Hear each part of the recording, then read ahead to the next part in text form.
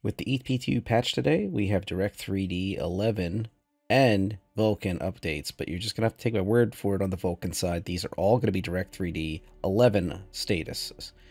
You just saw the not sharp and sharp versions of no upscaling on a particularly difficult location. Here comes the upscalings. This is DLSS 3.7, which is upgraded from 3.0 API pull. So this is the latest DLSS on Star Citizen, at least. Here's the FSR version of it, which is, of course, on a NVIDIA graphics card, as I talked about before. And the TSR upscale, which is done by CIG, and that's also at 66%. All three were at 66%, which is the first option in the menu. And here they are again. That's why I went through them so quick. I'm just giving you 10-second clips. Don't forget, you can also use the chapters to jump around. But these are all Direct3D 11. Here comes the sharp one again. This was a suggestion by two different people about sharpness being an impact on the quality of the graphics. You can see the display info 2 at the top, right? And here is DLSS 3.7 API at 66% upscaling. Here's the FSR upscaling at 66%. And these are all on a 4070 Ti. Graphics card, 7800 X3D, CPU with 64 gigs of RAM. And there's TSRs, upscaling. This is the first option on the menu. If you just choose upscaling, that's the default, is CIG-TSR. So, what are we seeing here? I think that the upscaling in general is useful to kind of paint the edges, like in these more difficult locations. I purposely went back to this, which is just outside the Habs in Lorville, because this location just seemed to really tank my FPS. And I was like, okay, if one location is really going to tear me down, let me go back there and see if upscaling can enhance it. Now, over time, I think DLSS and FSR will learn a lot, and they will be able to become kind of this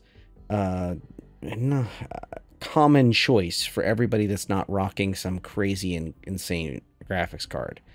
Even with a 4070 Ti, this game really, due to its lack of optimization, because we're still in the building phase, not the polishing phase of this game, and due to the fact we're still in an alpha of a very unique game that has a lot of entities streaming in and out and a lot of other crazy things, and the fact that I insist on very high graphics settings. Most of my settings are on very high and high.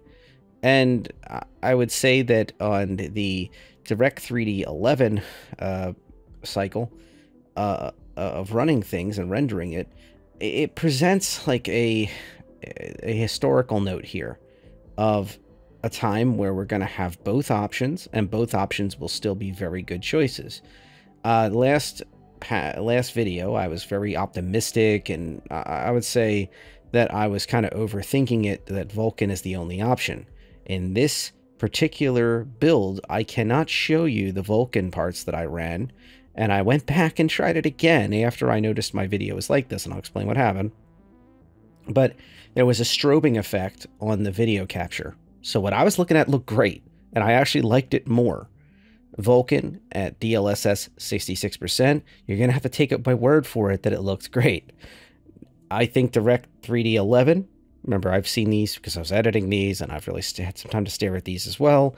I think it looked great as well.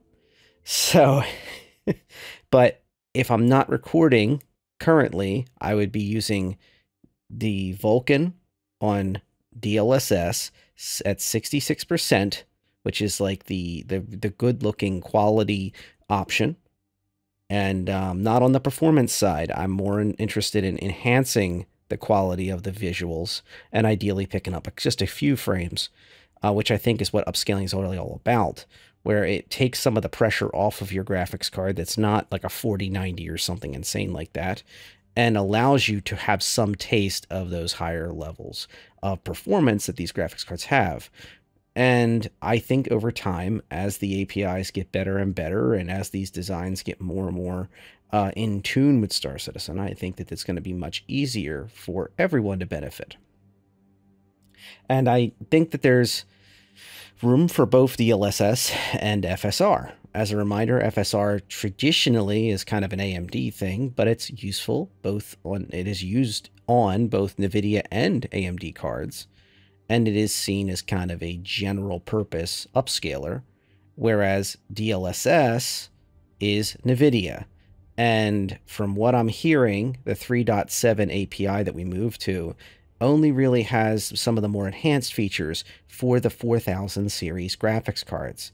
So it may, of course, have some optimizations and tweaks and such in it, and of course some growing pains like the strobing of capture video that I captured on this with, of course, up-to-date drivers, by the way. And I'm sure that'll be fixed in a build or two. But what we're seeing is that DLSS tends to favor, when you're talking about 3.0, 3.7 APIs, tends to favor the 4K series graphics cards for some of the options.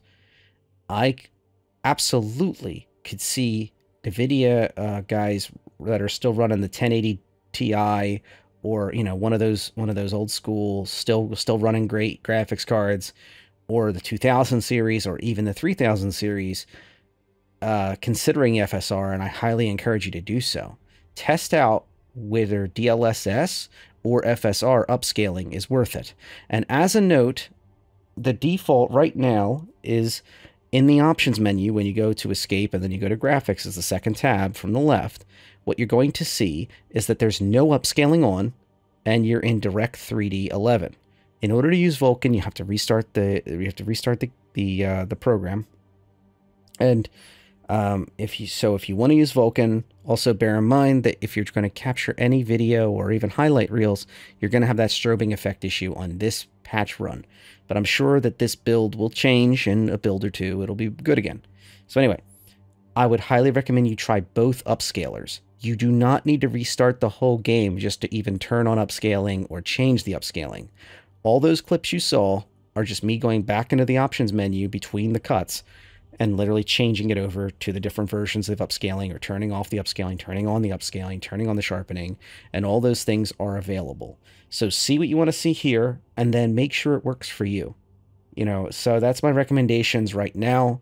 It only takes a couple minutes, and you can use these locations. Remember to choose a location that has a lot of lighting sources, that has a lot of shadows ideally, and also ideally something moving like that, like the fan in this one, or in the case of my other video, the cityscape out of the new Babbage Habs as well.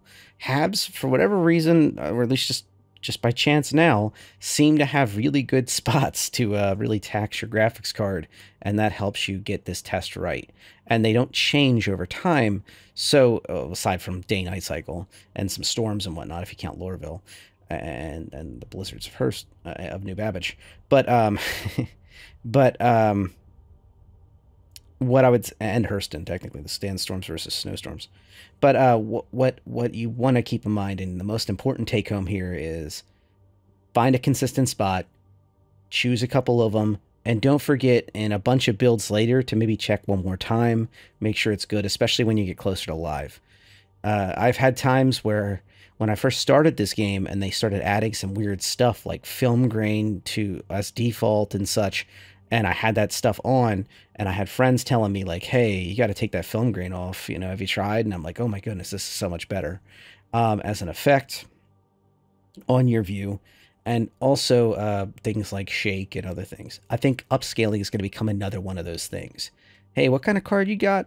Oh, you got a 2000 series NVIDIA card? Hey, don't forget to use FSR.